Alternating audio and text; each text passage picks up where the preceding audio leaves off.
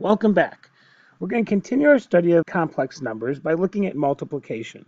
Now, when you do multiplication with complex numbers, it's almost like when we multiplied polynomials or variables in Algebra 1. For instance, in Algebra 1, we sometimes multiplied something like 2x times 3x. In this case, we would multiply coefficients, so 2 times 3 is 6, and then we would multiply variables. X times x is x squared.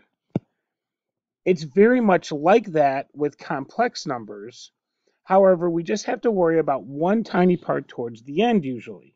And I'll get to that as I do my first example. So in this case, I have two imaginary numbers, 2i times negative 7i. So what I'm going to do is multiply the coefficients first. So 2 times negative 7 is negative 14. And then I have I times I, which is going to give me I squared. That's very much like what we did in Algebra 1, except there's one additional thing we have to consider. Remember the pattern of I? Well, I to the first was just I, but we learned that I to the second was negative 1. So we can simplify I squared. So really, this is negative 14, and I squared is equivalent to negative 1. So this is negative 14 times negative 1. And negative 14 times negative 1 is going to give me 14. And that's your answer. If I want to write it in standard form, if you remember, it would be 14 plus, and we don't have an imaginary portion, so it'd be 0i. So it's just like Algebra 1, except we have to worry about simplifying this I if there's a power greater than 1 on it. Let's look at a slightly more complicated one. If you remember from Algebra 1, sometimes we had something like a monomial times a binomial. And what would we do in this case? We would distribute the 2x to the 3x and distribute the 2x to the negative 6. Well, if you look at my example over to the right, that's exactly what we're going to do here. We have an imaginary number, negative 3i, times a complex number, 2 minus 4i. And so we're going to distribute that negative 3i with what's in the parentheses. So I'm simply going to do negative 3i times 2. So negative 3 times 2 is negative 6, and you have I. And then I'm going to do negative 3i times negative 4i. So negative 3 times negative 4 is plus 12, and I times I is I squared. Again, very much like Algebra 1. However, we have to keep in mind that I squared is equal to negative 1. So we have to simplify. So this is like saying negative 6i plus 12 times negative 1, which would give us negative 6i, and 12 times negative 1 would be minus 12.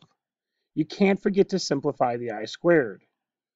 Now, written in standard form, we usually put the real number first, so that would be actually negative 12 minus 6i, written in complex standard form.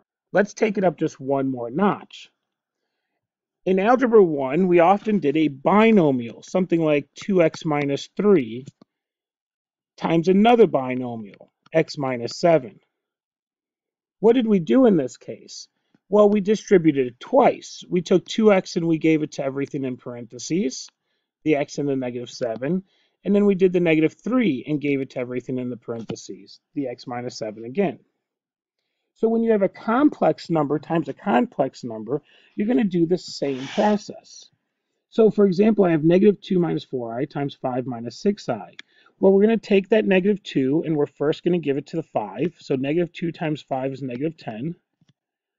We're then going to give that negative 2 to the negative 6i. So negative 2 times minus 6 is a positive 12i.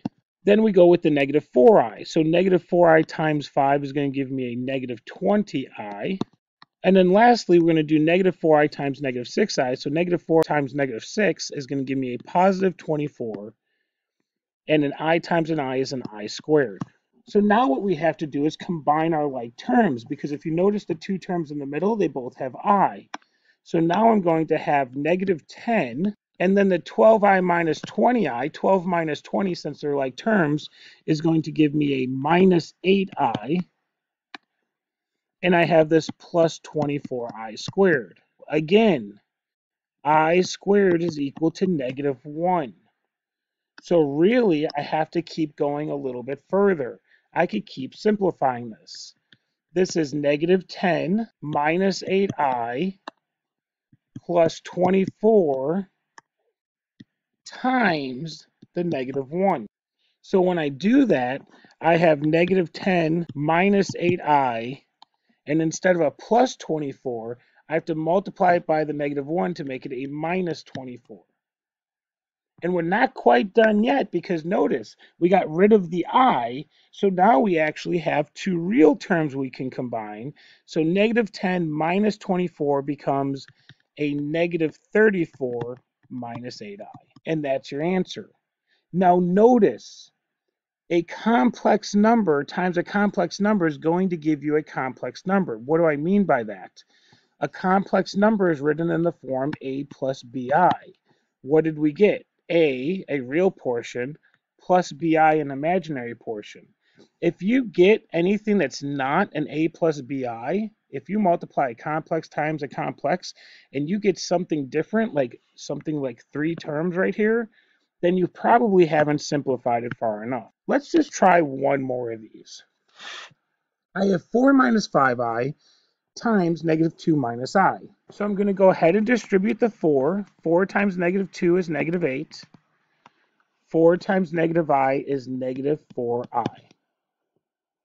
I'm going to distribute the negative 5i. Negative 5 times negative 2 is a positive 10i. Negative 5i times a negative I, negative times a negative is a positive 5, and then I times I is I squared.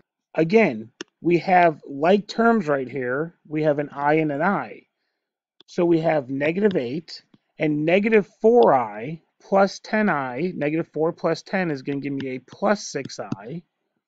And then on the end here, we still have plus 5i squared. And by this point, you're like screaming at me saying, hey, I squared is equal to negative 1.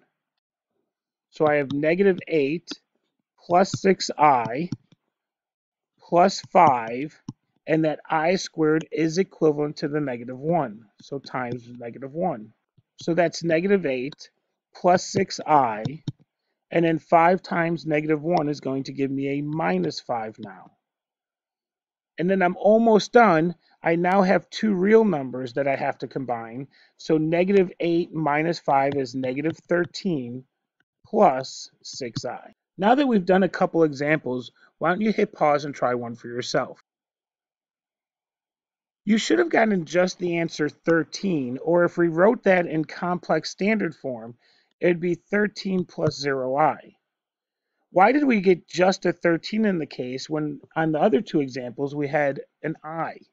Well, if you look at this, when we multiplied this out, when we distributed, the middle terms were 6i and negative 6i. Well, that ended up canceling each other out, so we lost the single I. And then as you keep going, I squared became negative 1, and then that was a real number, and you combine just a 13.